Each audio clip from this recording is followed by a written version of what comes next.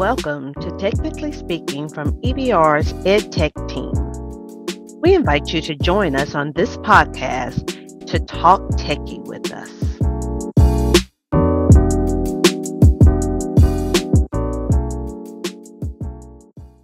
Welcome back to Technically Speaking from EBR's EdTech team. We invite you to join us every month on this podcast to talk techie with us. We are your hosts, Brittany Davenport. And I'm Nikki Washington. And as usual, we're going to start this off with a little tech tea to keep you in the know of all the trending news in tech. So what is the tea this week, Nikki?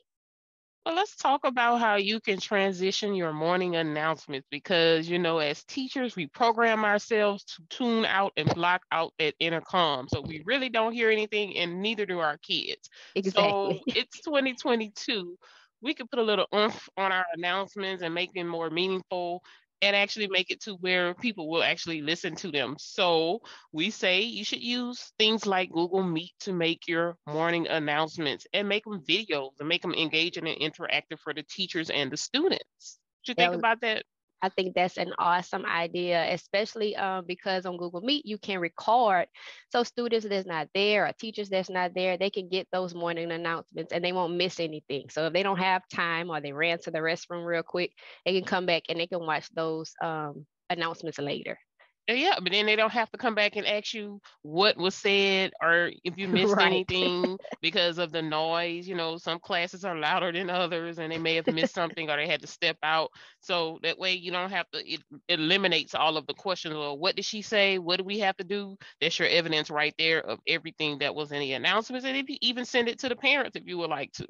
Right. And you can also get the students involved. So you can have the students start practicing those speaking skills by coming up and they can do the announcements and they can stand in front of the camera. And then it becomes more student led than teacher led or principal led, and everyone gets involved. Awesome. I like that idea. And they can even, I was just thinking as you were saying that, they can make this you can make a little production team and they can do some green screening if you have that type of club and you have that equipment, or if there's something you guys are thinking about or interested in doing and getting those students buy in that want to do that. I'm sure there will be some students that would want to do that. So definitely think about that as well. Yes. All right, you guys. Well, that's our tech tea. We would like you to consider doing morning announcements with videos. Let us know how it goes. Right. Invite us so that we can watch it as well.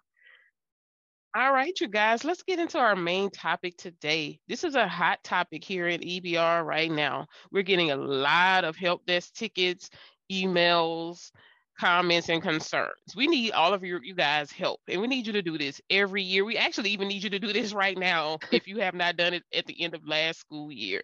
We need to make sure that all of you guys are archiving your Google Classrooms and your GoGuardian classrooms. Yes. If you're not doing that, you're leaving your classroom doors open. And that's just like leaving your students in the class and you step outside or you go to the restroom and no one's watching them. They're going to be doing things. So we need you guys to make sure when you're doing your end of the year closeout that you add these to your things to do. Archive your Google Classroom and archive your GoGuardian classes. So Reasoning Nikki, being, I was about to say, why do they need to do it? So tell us why, because I think a lot of people don't realize how much they are causing problems when they don't do it. It's a big impact on our district right now. So for instance, we have right now we have the situation where we have so many kids, especially that transition from middle school to high school, that they're still being controlled in GoGuardian by their middle school teachers. And They don't remember the middle school teacher's name.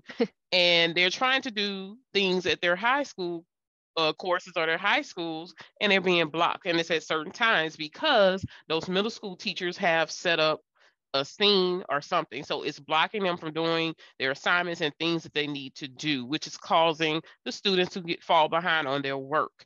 So with that being said, please make sure that you archive those classes because you have to think about it. That affects the kids in the future. Yeah, right now at that present time when they were in your class, it was helpful for you. But by archiving it, for the next year, that's helping the student, I should say, and the next teacher. So right now we're having a problem with trying to figure out, okay, who was your teacher? Then we have to go back and look and see, okay, is the teacher still here? All of that great stuff. So you guys, it's very important to archive your GoGuardian classes. Also, if a student drops, remove them from your class. I was Remove just them from about your to Google say that. Classroom, remove them from your GoGuardian class. Right. Because even though they're not moving on to another grade level, they're also at another school right now, and that's causing them so many issues. So just check your Google Classrooms, make sure, like a regular classroom, make sure that there's no extra students in your classroom, and make sure that you are not blocking these students from doing things that they need to do in other classes. Yes, because it's like it's hard for us to backtrack who all the teachers are and go back in your scenes and close it down. We don't want to have to do anything like crazy and shut it all down. But you guys, I know you can help us with this. Make sure you archive your classes in Google Classroom and GoGuardian. Also, make sure you drop your students in those classes as they leave, as Ms. Davenport said, because they're going to a new school, new rules. That new teacher may say you can have 20 tabs maximum.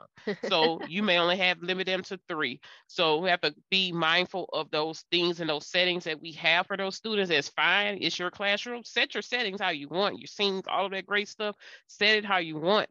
But also be mindful when the students transfer and they move from place to place. You are affecting them if you have them still in those classes. So just be mindful of that, and let's make sure we're courteous of our fellow teachers, and we make sure we remove those students and close those old classes so that they're able to, do what they need to do without any problems, because it takes us a long time to go back and figure out who is the old teacher and go into the account and remove the students. So we will be so happy if you guys would start doing that. And it takes about 2 minutes out of your life to archive both the 1 minute for Google Classroom and 1 minute for GoGuardian, to archive those at the end of the school year.